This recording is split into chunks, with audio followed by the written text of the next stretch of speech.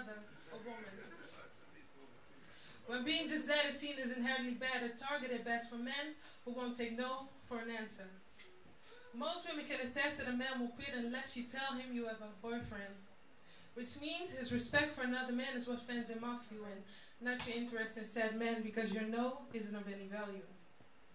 And as long as we teach our daughters that the world isn't a safe place for girls her age and that she should be afraid in case she's out alone at night. As long as we shame women for being raped based on what she wore that night or how she probably acted like she wanted it, how she shouldn't have been drinking to begin with. Unless we stop all these things, we won't stop the same problems from reoccurring. The outlook is everything but reassuring, having a daughter myself.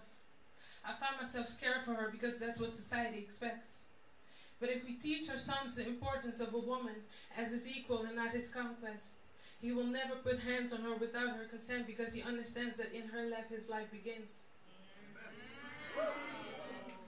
If we keep telling our daughters that for a man to want her, she should act like a lady, which basically means don't go out, don't sleep around, and be home by 10, because that's what good girls do, right? And when her brothers, perhaps even younger,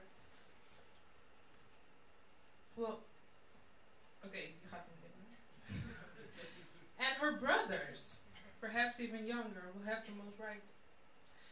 And we cheer him on when he does wrong because boys will be boys, right? But at some point in time, she'll realize that the characteristics of gender identity aren't just unfair but unfit. And she, like me, will have had it with these double standards and the fear of little girls. Our efforts should be invested in her knowing what she's worth, so she'll never settle for less than she deserves. So men, how many of you are afraid to create daughters in the womb of their mother, a woman, strong enough to bear the fruits of her labor and endure hours of pain to give birth to another little girl? I've been there.